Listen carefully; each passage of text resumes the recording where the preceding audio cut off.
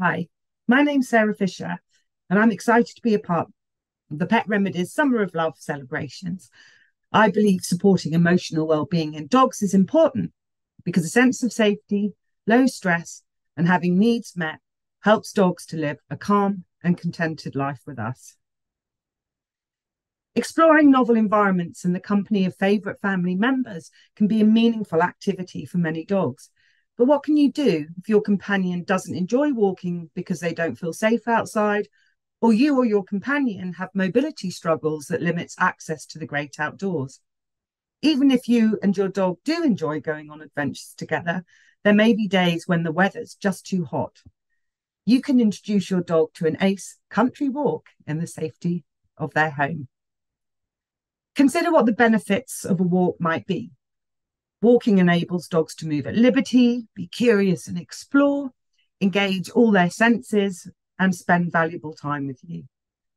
Creating an ACE-free work country walk in your garden or house can meet your dog's natural needs and bring the outside world to them. Your country walk can include a variety of stations that enable your dog to access treats, use their nose and tongue, and increase their range of movement without engaging in fast, arousing games.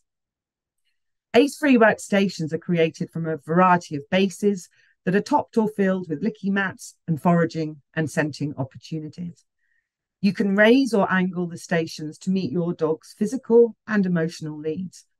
Sensitive dogs and those with mobility issues may not feel comfortable accessing items at ground level. You will also need to collect a variety of treats, including mashed or wet food for licking.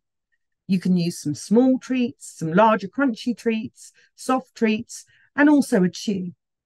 You can also include some water flavored with your dog's food to encourage your dog to start using his tongue. Remember to cut down the food that you offer your dog at meal times to ensure they don't overeat. You can also include your dog's favorite toys so that they can play with them as part of the free work activity. When you set up your free work, include at least one water bowl in the layout, preferably two. Some dogs may prefer to drink from a raised bowl given the choice, and that in itself can be a really interesting observation that you might make. You can also provide a low-sided water tray for your dog to paddle in, to cool paws and lap the water as they move. Many dogs enjoy walking through and drinking from shallow water, such as streams, when outside. Lay out the stations and bowls in your garden or your home before you invite your dog into the free work area if that's possible. Avoid putting anything in that might make a noise or move if your dog is sensitive to sound or movement.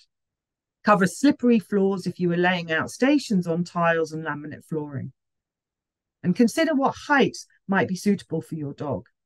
You don't want to make them stretch by including stations that are too high.